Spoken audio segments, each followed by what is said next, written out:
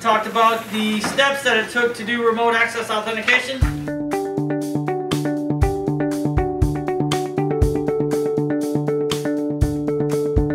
The hands-on approach, being able to take what we've learned and actually do it in a virtual environment and a hands-on environment.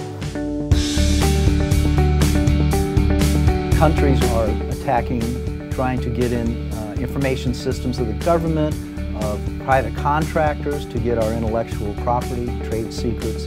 So the threat level is going up and up.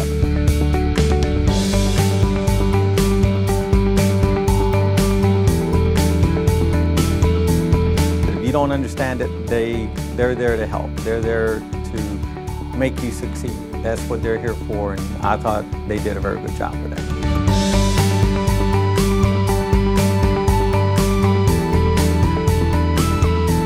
Loved it. I loved pretty much everything about it, so I just thought it was the best choice for me.